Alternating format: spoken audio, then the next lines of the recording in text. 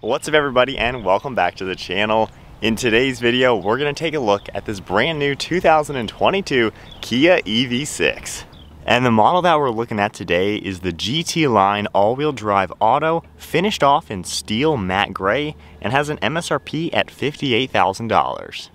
Powering this fully electric Kia EV6 is a 77.4 kilowatt hour lithium-ion battery. It features a 239 kilowatt motor and makes 320 horsepower with 446 pound-feet of torque. It sends the power to all four wheels through the dual motor E all-wheel drive and can even do 0 to 60 in 4.6 seconds. With the fast charge, it can get 80% charge in just 18 minutes, which is about 217 miles, and then the overall range is around 274 miles. The curb weight is 4,500 pounds, and it can even tow up to 2,300 pounds. The overall length is 184.3 inches, with a wheelbase at 114.2. Width is 74, with height at 60.8 inches, and then ground clearance is 6.1 inches. Now moving on to the exterior styling with this Kia EV6. This GT line is really sporty looking, and this matte black is a really cool color, especially in the sunlight. You get a massive set of LED headlights that have a really cool design for the DRLs. You can see it on the top as well as the bottom. They're all blacked out, have a very nice look. And you can see more gloss black connecting the two headlights with a forward-facing camera right in the center. We get the new Kia badge finished off in a billet aluminum color, and then more of the satin color right in the center. All of your parking sensors are in the center portion of the bumper. Then you can see a nice chrome trim piece as well as some gloss black on the sides. Down below we have some nice gloss black for all of the mesh as well as one of the safety sensors. I like just how sporty this car looks, and you can see these really nice fins that kind of protrude forwards. If we take a look at this hood, it's more of a clamshell design with a really sharp body line on the left and right side leading to the windshield, and then really clean lines all around it, just giving it a nice flatter appearance. As you make our way around the front end, you can see how all these sculpture comes together nicely, has a really good blend for the design. We get a parking sensor on the side with a really nice body colored trim piece. And then moving to the 20-inch wheels, they're a 5-spoke design with a really cool two-tone, kind of have a spiraling blade effect. Very nice look. Then you can see a sharp body line in the center portion going all the way towards the rear wheels. And then I really like the gloss black in the lower side skirt. Has a really good side profile with more clean lines. And then you can see the gloss black for the A pillar with all black out for the B pillar as well as the C pillar. Then you can see more of the body colored as well as the sunroof up front. This does feature gloss black mirror caps with an integrated turn signal as well as a side view camera, and then we get body colored door handles. You can see how they're protruding outwards a little bit right now, but they also will go nice and flush. Has a really seamless design how everything is laid out. Then as we make our way towards the rear, you can see how the spoiler is integrated to the roofline. It also cuts outward with an LED light under it, has more of a wing effect to it, and it has a really nice side profile overall. See just how nice the proportions are. I think it comes together really well. And with the satin color, you can see just how large this rear fender is. It bulges outwards quite a lot to give it some aggression and a wider appearance. And then in back, we get all gloss black around this rear window, a massive rear window, and then a huge LED taillight running around the entire rear end. And then the charge port is located back here as well. You give that a firm push, it'll automatically open up. You can see the plug right in the center along with two different buttons with charging it, and then as well as this button, you just press that and it automatically closes. You can see the massive Kia logo right in the center, finishing that same design. We get EV6 on the left with a nice chrome piece underneath that, and then you can see the GT Line badge on the right.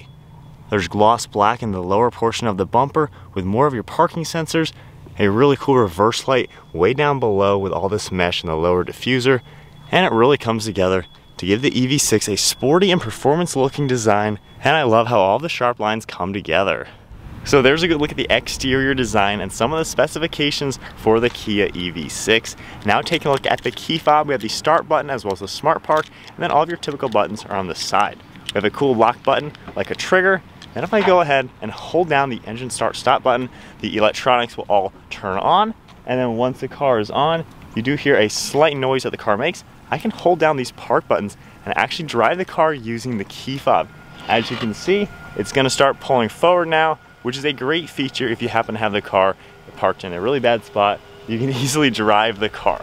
That is a really cool thing. And then letting go on the button, the car will stop, and of course you can go in the other direction. And then just holding the start button again, it'll shut the vehicle off. Right now, the car is locked, keeping the key fob in my pocket. All I have to do is go up to the car, and when I get close to it, the door handles will pop out, along with the mirrors folding out. Then you can just grab the door handle, open it up, and check out the interior. Taking a look at the interior now, this gets a black interior with black alcantara, as well as a light gray leather material. Taking a look at this door panel finished off in black, we get some smooth black leather, some good padding for your armrest, then a nice grab handle, and then more gloss black. You can see your window controls and mirror controls with lock and unlock, then your release handle up top with memory seating. You get a lot of storage down below and part of the Meridian audio sound system. And then taking a look at these seats now, they have power controls on the left side, and you can see the smooth black leather with all the gray. And then I love the perforated alcantara all throughout the center with a really cool stitching design. It leads its way all the way up the backrest. Really cool looking seats, smooth black leather for the headrest. Definitely like the way it comes together. And then we get a black leather steering wheel with silver trim. And then now inside, keeping my foot on the brake, we can just press the button. The electronics will turn on, and this is how you start up this EV6. And then if we go ahead and take a look at the gauge cluster, this is a full LCD screen, has a really nice look. Same with the LCD screen right over in the center. But taking a look at this, we have our charge over on the right with how many miles we have left. Then we also have your speedometer on the left, and then some information right in the center. If you change your drive modes by just tapping this button, it'll change the configuration, get a little bit cooler look into sport mode, and then a toned down look down into eco mode. You can also use the button on the steering wheel to adjust what you see on the screen. I can go up and down right here. You can see two different things. Then continuing over, we have drive information. You can see trip information and things like that. Navigation will pop up as well. Then information like the battery indicator, as well as where the power is going to each wheel. Then tire pressure. We get paddle shifters on the left and right side of the steering wheel. These actually control the regenerative braking. You can see where it says level 1 over on that left side. You can tone it up and down as you're driving the car. On the right side of the steering wheel, we get some Bluetooth and audio controls. Then we also get your cruise control settings on the left, distance pacing, as well as lane keeping and steering intervention. Turn signal stock is on the left side. When you turn your turn signal on, you get a really nice camera that will come up. A really cool feature to see. We have your windshield wiper stock over on the right side. And then on the left of the actual steering wheel, we have interior lighting, power liftgate, your charge port, electronic parking brake, as well as traction control. Then you can see a little bit of ambient lighting as well throughout this interior. Then a really nice vinyl material running through the dashboard. There is a heads-up display system in the center that'll show you all your information. And then more of this vinyl material running through the dash. I love how the GT line gets that sporty look. Then you can see a really nice layout for how the air vents are, and all of this lights up at night. Has a really neat design. And then as we make our way to the center screen now, the home menu, you can see your battery indicator. You can see a few more things like navigation, your map icon, phone, radio, media, all sorts of different items. Then continue over to a few more things. We have a home icon in the top left. And if I go ahead and put the car into reverse, your backup camera pops up on the left with a top down on the right. And then you can configure different views. You can see a top down on this left side, 3/4 view. Then we even get the 360 parking camera. So really nice the way it's laid out, very easy to use, gives you a good understanding of exactly where the car is. We also have different settings that you can adjust. Then I can just tap this P button and put us back into park. And then underneath all that, we have a large LCD screen right here for all of your climate. You can see your dual zone temperature. You can easily just adjust that. Then we have your fan speed in the center, your different zones, and then a few more icons. Then if you just tap this arrow, this all switches up to see your navigation, radio, media setup, all sorts of different shortcuts, and the rotary dials even change. So now this is power and volume, and this is your file and tuning. And as you can see, when I switch that, it changes it to your temperature. Then you can see underneath this, we have a ton of storage space. You can see a plug down there, as well as more, and then a huge area.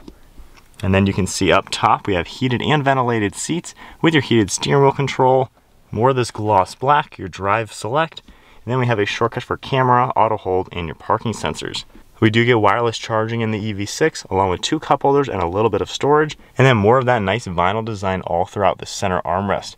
I just love the way it feels. The texture is really nice. And if I lift that up, we have a ton of storage space all inside.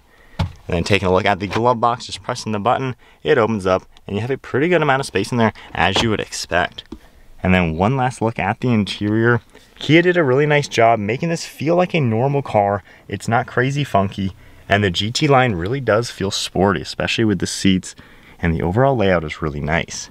And then up top, we get the sunroof, and then all of your controls are located up front with your dome lights and a mirror.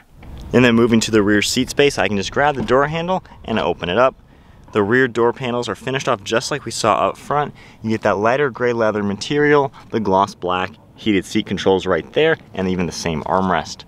And you can see the same perforated alcantara all throughout the center of these seats with the gray leather. This can seat 3 people. You can even pull this one down and we get a good armrest as well as 2 cup holders. And then up in front, there's a USB port on the backs of the front seats, and then a little bit of storage, and then air vents on these pillars. And then now sitting in the back of the Kia EV6, so I'm 5'11" right now, and the driver's seat is set at my height. I have pretty good knee room. The seat is a little low, so my legs are kind of high off the seat. And then these seats do recline. Right now they're in the utmost position, which is pretty uncomfortable, but if I recline them back a little bit, it's not too bad. And if you extend your legs a little bit, you know, it's a decently comfortable back seat here. My head just kind of barely touches the ceiling. So if you're any taller than me, you know, this might feel a little bit cramped, but overall it's not too bad. And then of course you can see the differences. It's like a 3-inch recline. You have a pretty good window here. I like the extra window back there. And then we have dome lights up top as well as some grab handles. And then moving to the cargo area, you have the button on the interior, the one on the key fob, or you can just press the button right there and the entire liftgate will automatically open up. This EV6 has a ton of interior cargo space. You have a nice privacy cover that we can easily get out of the way, and you can see just how large the flooring is. Really nice and wide. The fenders aren't really too in the way. And then you can also, of course, remove this if you need that extra space in here. And I especially like how we have a grab handle on the left and right side. You can just pull that and both of these seats will automatically fold down and get nicely out of the way. You can fit a car exhaust system in here and a 10-foot 2x4 if needed. I did that over the weekend with this, and it is really, really practical. And then if you go ahead and open up these doors, you can see how they fold nice and flat with a ton of space up in front. So this really is a very, very practical crossover. And then for the last bit of storage, you can just pull this lever right here and it'll pop the front area like in a traditional car. And then just grabbing the catch, we can open this up and it reveals, of course, some of the electronics, but this front piece, you can lift this up and we get a small amount of storage. You could probably fit maybe your charging cables, and that's about it. So at least this does have just a little bit extra storage. Then we can close that and close the front. All right, guys, so we are setting off now in the EV6. When you drive it in the sport mode, it is definitely pretty darn quick. Of course, that electric power is just instant. Really, really peppy light on its toes. I love the acceleration. There are like 3 different versions you can get of this car. This is the most powerful one available currently. For 2023, there is going to be a GT, and that one has well over 500 horsepower. Really, really quick. That's gonna be pretty sweet. But this one definitely is a really good blend. Normal driving, if we tone it down into eco mode, these are really comfortable. I drove this all the way home from the airport. We had another one a few weeks ago that was more of a normal trim level with the same motors, but the GT line adds that extra sporty design. But these are just really nice to drive. They're well insulated, they're comfortable. Even going over train tracks at 40 miles an hour, it doesn't feel like anything. The suspension does a great job absorbing bumps, and it really does feel like a refined car. Of course, for the price point and stuff, you know, it better be pretty nice to drive, and that's what I found. These are really nice to drive. Great visibility, as you can see, huge windshield, all the mirrors do a great job, and visibility really is pretty good. You have a great view around this car, and I like the technology, the lane keeping, the steering intervention, the cruise control, it all works really well in this car. And it just seems like a nice balance of everything. If you want an electric car, this is something to get. It just feels more like a normal car, and yet it has that futuristic stuff in it, and just a really cool layout. I like also the use of materials. Things feel nice. The vinyl material is really sporty, so I definitely like the GT line. And the heads-up display is really cool. I'm not sure if you can see it on camera, but right now on cruise control, I have all that information up, and whenever I get near a car or something or crossing this line like I am, it comes up with orange indicators showing that I'm like crossing the line and things like that. It'll even show a blue highlighted area behind the car in front of you to know where they are. So it's just really cool the way everything is laid out. And then acceleration, like I said, is super nice. Eco mode, you know, it's really normal, really effortless. When you go into normal mode, it gets a little bit more touchy, a little bit quicker. But when you put it into the sport mode, you just give it just a little bit of gas, or a little bit of electric, I should say, and this thing takes off. Definitely a nice power plant. All right, so flipping to my perspective, full throttle, up to 60. So this is a pretty nice vehicle. Taking sharp turns too, it is a really good handling crossover. Obviously, it has like a 1,000-pound battery, which is all at the lowest center of the car. So when you take sharp turns, the center of gravity is nice and low, so it handles pretty well. They really did do just a good blend on this to give you kind of everything. It can drive nicely. It doesn't feel just like some boring electric car. It actually drives nice and comfortable. I don't really have many complaints. It's a little funky looking on the outside. I personally like the exterior design though. I like the way it's laid out. I like the design. I think it looks pretty futuristic, pretty sharp, and just has that nice blend of what you would want. It's not crazy, blow your socks off, but it'll get up to 60 pretty darn quick. Definitely a good power plant for it. But yeah, Kia EV6. I think really, if you are looking for an electric car, there's a lot out there as of this point. Some are a little too weird for me. They're just a little funky, a little too futuristic. I think this one kind of keeps it normal, keeps it the way you would want any typical car to be without going overboard. And I think that's a big thing. You know, I don't really like the cars that are too out there with just two new things. This one feels comfortable, feels normal, and it's just that good blend of everything. And I really am impressed with just the ride quality. It's a nice, solid car. I've driven the other one quite a bit, this one, you know, on the highway and things like that. And it's just a comfortable car that you can enjoy driving, and it feels like a luxury car. For being mid $50,000 range, it's not crazy expensive, especially when you look at all the technology you get and just how refined it feels. It's just a really good car at the end of the day. It's not just a good electric car, it's a good car at the end of the day. But yeah, there is the 2022 Kia EV6, the GT line, nice and sporty upgrade over the normal one. I like how you can get the big power plant as of 2022, of course, and you get the sportier interior. It'll be really sweet to see the GT for 2023. That thing's probably going to be nuts to drive. Faster than a Lamborghini Huracan 0 to 60. That's what Kia's website says, so pretty sweet.